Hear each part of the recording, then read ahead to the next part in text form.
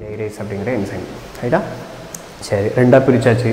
இதுக்கு அடுத்து என்ன நடக்க போகுது அப்படின்னு பார்த்தீங்கன்னா, ரெண்டாக பிரியுது. இப்போ நமக்கு ஒரு வேலை என்னது, நம்மளோட வேலை இந்த இடத்துல இருக்குது.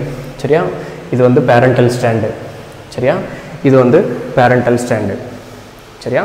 பேரண்டல் ஸ்டாண்டுக்கு பதிலாக அவங்க இன்னொரு வார்த்தை யூஸ் பண்ணுறாங்க. என்ன அப்படின்னு பார்த்தீங்கன்னா டெம்ப்ளேட் அப்படின்னு யூஸ் பண்ணுறாங்க. ஸோ இதுதான் பேரண்டல் ஸ்டாண்டு. சரியா? இது பேரண்டல் ஸ்டாண்டு. இதுக்கு பேர் டெம்ப்ளேட்டாம். சரியா? இதுக்கு பேரும் டெம்ப்ளேட்டாம். டெம்ப்ளேட்னா என்ன, ரொம்ப சிம்பிளாக ஞாபகம் வச்சுக்கணும் அப்படின்னா, நீங்கள் வந்து ஒரு தையல் கடைக்கு போகிறீங்க அப்படின்னா அந்த இடத்துல வந்து உங்களுடைய அளவு சட்டை கொடுப்பீங்க தெரியுமா, தட் இஸ் வாட் டெம்ப்ளேட். அளவு சட்டை கொடுத்தீங்கன்னா அந்த அளவு சட்டையை வந்து கரெக்டாக அவர் அளந்து அதை பார்த்து அதே மாதிரியான இன்னொரு சட்டையை ப்ரொடியூஸ் பண்ணுவார். ரைட்டா? அதே மாதிரி தான் இங்கேயும். So this is what is the template and according to that template complimentary strands R produced. இந்த காம்ப்ளிமெண்ட்ரி ஸ்ட்ராண்ட்ஸ் வந்து 2 டைரக்ஷனில் ப்ரொடியூஸ் ஆகும். சரியா? 2 டைரக்ஷனில் ப்ரொடியூஸ் ஆகும். அது என்ன அப்படிங்கிறத பின்னாடி நான் சொல்கிறேன். இப்போதைக்கு நீங்கள் ஞாபகம் வச்சுக்க வேண்டியது என்ன அப்படின்னா template. Template R the guiding sequence to which the complementary strands will be produced. சரியா? இந்த டெம்ப்ளேட்டுக்கு காம்ப்ளிமெண்ட்ரியான ஸ்ட்ராண்ட்ஸ் வந்து இங்கே ப்ரொடியூஸ் ஆகும். ஞாபகம் வச்சுக்கோங்க. சரியா? ஸோ அப்போ இதே மாதிரி இன்னொரு ஸ்ட்ராண்டு இங்கேயும் இதே மாதிரி இன்னொரு ஸ்ட்ராண்டு இங்கேயும் ப்ரொடியூஸ் ஆகிறதுக்கு வாய்ப்பு இருக்கா இல்லையான்றதை இதை பிக்சர் பார்த்து உங்களுக்கு தெரிஞ்சிடும். சரியா? ஏன்னா இதோட காப்பி தானே ஆக போகுது. ஒரு செல் இருக்குது, அந்த ஒரு செல் 2 செல் ப்ரொடியூஸ் ஆகுது. இந்த செல்லில் இருக்கிற டிஎன்ஏ அப்படியே இங்கே ஒரு காப்பி எடுக்கணும் அப்படின்னா இங்கே இருக்கக்கூடிய ஒரு ஸ்டாண்டு தனியாக போகுது, இங்கே இருக்கக்கூடிய இன்னொரு ஸ்டாண்டு தனியாக போகுது. இதுக்கு காம்ப்ளிமெண்ட்ரி இங்கே ஃபார்ம் ஆகுது, இதுக்கு காம்ப்ளிமெண்ட்ரி இங்கே ஃபார்ம் ஆகுது. அப்போ இதனுடைய 2 காப்பி அங்கே ஃபார்ம் ஆச்சா இல்லையா? அதான் ரெப்ளிகேஷன், அதான் இரட்டிப்பாதல் அப்படிங்கிறாங்க. சரியா? அது எப்படி ஃபார்ம் ஆகுது அப்படிங்கிறத தான் இப்போ நம்ம பேசிகிட்டு இருக்கோம். எப்படி ஃபார்ம் ஆகுதுன்னு பார்ப்போமா? டெம்ப்ளேட்டுக்கு இணையான காம்ப்ளிமெண்ட்ரி ஸ்ட்ராண்டு எப்படி உருவாக்கப்படுகிறது. ஸோ ரெப்ளிகேஷன் ஃபோர்க்கு இது ஏற்கனவே நான் சொல்லியிருக்கேன். ஸோ இந்த ரெப்ளிகேஷன் ஃபோர்க்கில் 2 ஸ்டாண்டில் இந்த ஸ்டாண்டு ஒரு ப்ரொசீஜர்லையும் கீழே இருக்கக்கூடிய ஸ்டாண்டு வந்து ஒரு ப்ரொசீஜர்லையும் ப்ரொடியூஸ் ஆகும். அதில் இதுக்கு இந்த ஸ்டாண்டுக்கு ஒரு பெயர் வைக்கிறோம், இந்த ஸ்டாண்டுக்கு ஒரு பெயர் வைக்கிறோம். ஸோ இதில் மேலே இருக்கக்கூடிய ஸ்டாண்ட் வந்து ஃபஸ்ட்டு ரெப்ளிகேஷனை ஸ்டார்ட் பண்ணிருச்சுங்க. அதுக்கு ஒரு என்சைம் வந்துச்சு பார்த்தீங்களா, அந்த என்சைமுக்கு பேர் ப்ரைமேஸ். சரிங்களா? அந்த என்சைமுக்கு பேர் ப்ரைமேஸ் அப்படின்னு சொல்லுவோம். சரிங்களா? இதுக்கு பேர் வந்து லீடிங் ஸ்டாண்ட் அப்படிம்பாங்க. சரியா? லீடிங் ஸ்ட்ராண்ட் அப்படிம்பாங்க. சரியா? மேலே இருக்கக்கூடிய ஸ்டாண்டுக்கு பேர் லீடிங் ஸ்ட்ராண்டு. சரிங்களா? கீழே இருக்கக்கூடிய ஸ்டாண்டு இன்னொன்று இருக்குல்ல, அந்த ஸ்டாண்டுக்கு பேர் வந்து லேகிங் ஸ்ட்ராண்ட் அப்படிம்பாங்க. ஏன் இதுக்கு லீடிங்கு லேகிங் அதுக்கு லேகிங் அப்படின்னு பேர் வைக்கிறோம் அப்படிங்கிறத இந்த ப்ரொசீஜர் முடிஞ்சதுக்கப்புறம் உங்களுக்கு தெரிஞ்சு போயிடும். ஸோ அப்போது டெம்ப்ளேட் ஸ்டாண்டுக்கு காம்ப்ளிமெண்ட்ரி ஸ்டாண்டு எப்படி ஃபார்ம் ஆகுது அப்படிங்கிறத தான் பார்த்துட்ருக்கோம். அதுக்கு தேவையான என்சைம் என்னது? ப்ரைமேஸ். அந்த ப்ரைமேஸோட வேலை என்ன அப்படின்னா, ஃபஸ்ட்டு ஸ்டார்டிங்கில் ஒரு 5-6 சீக்வன்ஸுக்கு வந்து 5-6 நியூக்ளியோடைட்ஸுக்கு வந்து ஆர்என்ஏ ப்ரைமரை ஜாயின் அடிச்சு விட்ரும். ரைட்டா? அந்த வேலையை பார்க்குறது தான் இந்த ப்ரைமேஸ். 3வது என்சைம் வந்துச்சா, ஃபஸ்ட்டு வந்து ஹெலிகேஸ் என்சைம் வந்து சூப்பர் காயில் பிரேக் பண்ணி அன்வைண்டிங் பண்ணுது. அதுக்கப்புறம் டோபோ ஐசோமரேஸ் அண்டு டோபோ ஐசோமரேஸ்க்கு இன்னொரு பேர் தான் கைரேஸ். அதுக்கப்புறம் இந்த இடத்துல ப்ரைமேஸ் அப்படிங்கிற என்சைம். ஸோ ப்ரைமேஸ் அப்படிங்கிற என்சைம் வந்து பார்த்திங்கன்னா it is initiating the thing. இதுக்கு பேர் இனிஷியேஷன் கிடையாது. சரிங்களா? ஸோ இதில் வந்து ஆர்என்ஏ ப்ரைமர் இந்த இடத்துல ஃபார்ம் பண்ணுறதுக்கு, சரியா, இந்த இடத்துல ஆர்என்ஏ ப்ரைமர் ஃபார்ம் ஆகிறதுக்கு ஹெல்ப் பண்ணுறது தான் அந்த ப்ரைமேஸ். சரியா? ஆர்என்ஏ ப்ரைமேஸ் ஞாபகம் வச்சுக்கோங்க. அந்த ப்ரைமேஸ் வந்து எப்படி காம்ப்ளிமெண்ட்ரியை ஜாயின் பண்ணுது அப்படிங்கிறத பாருங்கள். அதில் ஃபஸ்ட்டு வந்து ஆர்என்ஏ ப்ரைமர் தான் ஜாயின் பண்ணணும், காம்ப்ளிமெண்ட்ரி ஜாயின் பண்ணது சாரி. ஸோ ஆர்என்ஏ ப்ரைமர் இப்போ அந்த இடத்துல உட்காந்தாச்சு. சரியா? ஸோ இந்த இடத்துல ஆர்என்ஏ ப்ரைமரை ஜாயின் பண்ணி விட்டுட்டு இந்த ப்ரைமேஸு போயிடும். சரியா? ப்ரைமேஸு போயிடும். அதுக்கடுத்த வேலையை பண்ணுறதுக்கு இன்னொரு என்சைம் வரும். சரியா? அதுக்கடுத்த வேலையை பண்ணுறதுக்கு இன்னொரு என்சைம் ஆர்என்ஏ ப்ரைமர் வந்து அந்த இடத்துல ஜாயின் ஆயாச்சு. சரியா? ஜாயின் ஆனதுக்கப்புறம் டோபோ ஐசோமரேஸ் அப்படிங்கிற ஒரு என்சைம் வருது. Sorry DNA polymerase. சரியா? டோபோ ஐசோமரேஸ் வந்து ஸ்டார்டிங்கில் நம்ம பார்த்து முடிச்சிட்டோம். டிஎன்ஏ பாலிமரேஸ் அப்படிங்கிறது தான் வந்து எலாங்கேஷனுக்கு தேவைப்படக்கூடிய ஒரு என்சைம்ங்க. இந்த டிஎன்ஏ பாலிமரேஸில் வந்து 3 டைப் இருக்குது. DNA polymerase 1, DNA polymerase 2 and DNA polymerase 3 அப்படி சொல்லிட்டு. டிஎன்ஏ பாலிமரேஸ் 1 தான் வந்து கோன்பர்க்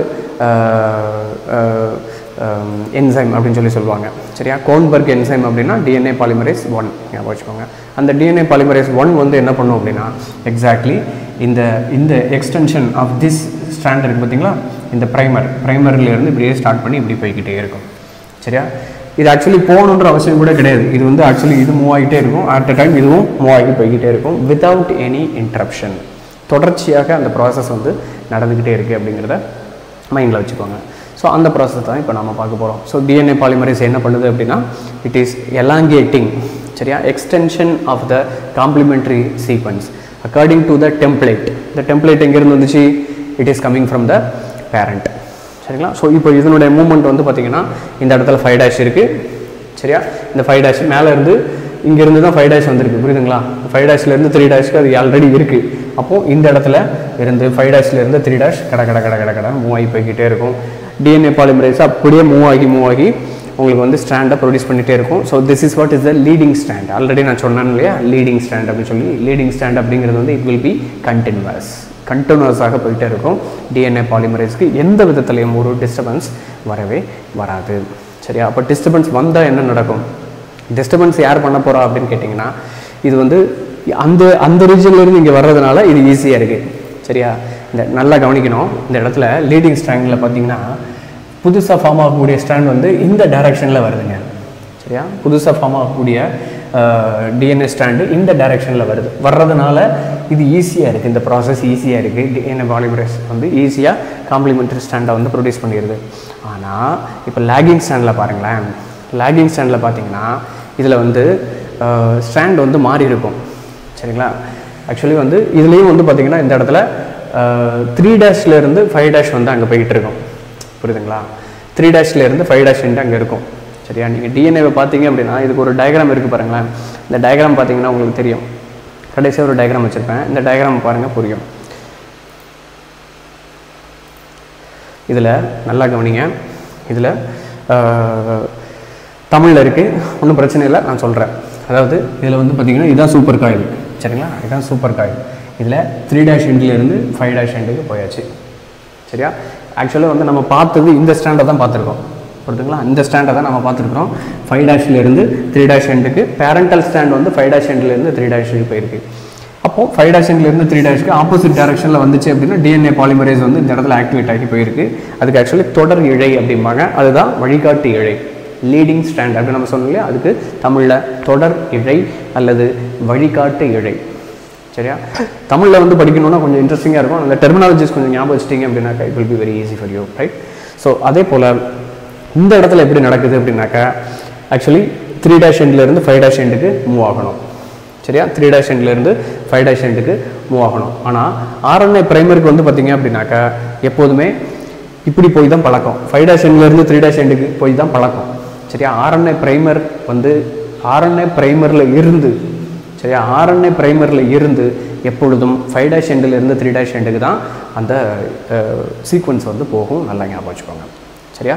அப்போ இங்கிட்டு 5' எண்ட்லேருந்து 3' எண்ட் இருக்குது. அப்போது ஒரு 2 ஸ்ட்ராண்ட் இருக்குது. 2 ஸ்ட்ராண்டில் ஒன்று இந்த டைரக்ஷன்லையும் இன்னொன்று இந்த டைரக்ஷன்லையும் போகணும், புரியுதுங்களா. ஏன் அப்படின்னா இந்த ஸ்ட்ரக்சரை மெயின்டைன் பண்ணுறதுக்கு. ஏன்னா மேலே மாறி இருக்குது, புரியுதா. இங்கே 5'லேருந்து 3' இங்கே இருக்குது, சரியா. இங்கே 3'லேருந்து இங்கே 5' இருக்குது. அப்படி இருக்கும்போது இது ஆப்போசிட் டைரக்ஷனில் தான் போகணும். அப்போ இங்கே இதுவும் ஆப்போசிட் டைரக்ஷனில் தான் போய் ஆகணும். கான்செப்ட் புரியும்னு நினைக்கிறேன், சரிங்களா. ஸோ அப்படி போகிறதுக்காக இது வந்து பார்த்திங்கன்னா லேகிங் ஃபேஸில் இருக்கும், லேகிங் ஃபேஸில் இருக்கணும். ஆனால் இது வர்ற டைரக்ஷன் எப்படி அங்கேருந்து இங்கே வருது, புரியுதுங்களா. இது இங்கேருந்து இங்கே வர்றதுனால ஆப்போசிட் டைரக்ஷனில் போகிறதுக்கு ஈஸியாக இருக்குது. ஆனால் இது இங்கேருந்து இங்கே வருது, சரியா. இது கூடவே போகணும் அப்படிங்கிறதுனால அதில் சில தடங்கல்கள் இருக்குது. அது என்ன தடங்கள் அப்படிங்கிறத அந்த வீடியோ பார்த்தீங்கன்னா உங்களுக்கு தெரியும், அதை நீங்கள் பாருங்கள். ஸோ இதில் வந்து பார்த்திங்கன்னா lagging face. So this is what the lagging face. So இந்த இடத்துல வந்து இந்த RNA primer வந்து already created. So again they will show that the another one primase will come and form the RNA primer again, right?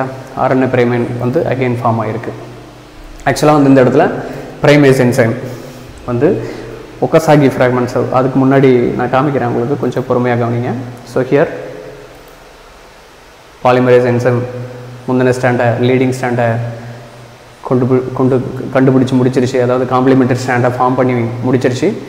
So இந்த இடத்துல opposite டைரக்ஷனில் இது move ஆகணும். ஸோ இப்போ இந்த இடத்துல ஒரு பிரைமேஸ் என்சைம் வருது, சரியா. இந்த இடத்துல இந்த டைரக்ஷனில் மூவ் ஆகணும், புரியுதுங்களா. அங்கே வந்து பார்த்திங்கன்னா அப்படி மூவ் ஆகிடுச்சு, அது ஈஸி. ஆனால் இங்கே ஒரு RNA பிரைமர் இந்த இடத்துல வந்துருச்சு அப்படின்னா இப்படி தான் மூவ் ஆக முடியும், இப்படி தான் மூவ் ஆகணும். ஏன் அப்படின்னா கீழே வர ஸ்டாண்ட் வந்து இப்படி வருது, புரியுதுங்களா. ஸோ அதை நீங்கள் ஞாபகம் வச்சுக்கோங்க. ஸ்டாண்ட் நம்ம இங்கிருந்து தான் வருது, ஆனால் கீழே இருக்கக்கூடிய 5'3' எண்ட் வந்து மாறி இருக்கு. அது உங்களுக்கு புரியும்னு நினைக்கிறேன். அப்படி அந்த மாற்றத்திற்காக தான் இதனுடைய மூவ்மெண்ட் வந்து இங்கேருந்து அங்கே இருக்குது. RNA ப்ரைமரில் எப்போதுமே வந்து 5'லேருந்து 3' தான் அது மூவ் ஆகும். நல்லா ஞாபகம் வச்சுக்கோங்க. So here it is going first ப்ரைமரை form பண்ணிடுச்சு. ஏன் சார் இங்கே ஃபார்ம் பண்ண வேண்டியதானே அப்படின்னா, மேலே இருக்கக்கூடிய ஸ்டாண்டு அந்த மாதிரி ஃபார்ம் ஆகுது. சரிங்களா, கீழே வந்து அதுக்கு ஆப்போசிட்டில் ஃபார்ம் ஆகும். இது லேகிங் ஸ்டாண்டில் இப்படி தான் நடக்கும். சரியா, ஸோ இப்போது இங்கேருந்து இங்கே ஃபார்ம் பண்ணணும். சரியா, DNA பாலிமரேஷனுடைய ஒர்க் வந்து இங்கே கொஞ்சம் காம்ப்ளிகேட்டட். மேலே இருக்கிறது வந்து பார்த்திங்கன்னா ஆட்டோமேட்டிக்காக கடன்னு மூவ் ஆகி வந்துடுச்சு. ஆனால் இங்கே DNA பாலிமரேஸ் வந்து பார்த்திங்கன்னா இந்த டைரக்ஷன்லேருந்து இங்கே மூவ் ஆகி போகும். அதுக்கப்புறம் இந்த டைரக்ஷனை இது கட் பண்ணி விட்டுரும். ஸோ அப்போது ஒரு சின்ன காம்ப்ளிமெண்டரி ஸ்டாண்ட் ஃபார்ம் ஆகிடுச்சு. ஸோ இப்போ இந்த இடத்துல வந்து பார்த்திங்கன்னா ஒரு ஸ்டாண்ட் வந்து ஃபுல்லாக RNA ப்ரைமர் ஃபார்ம் ஆகிடுச்சு. ஃபார்ம் ஆகி அந்த இடத்துல ஒக்கசாகி ஃப்ராக்மெண்ட் இருக்குது. சரியா, அந்த ஒக்கசாகி ஃப்ராக்மெண்ட்டுக்கு அடுத்தது ஒரு RNA ப்ரைமர். இப்போ அடுத்த RNA ப்ரைமர் இந்த இடத்துல ஃபார்ம் பண்ணணும்.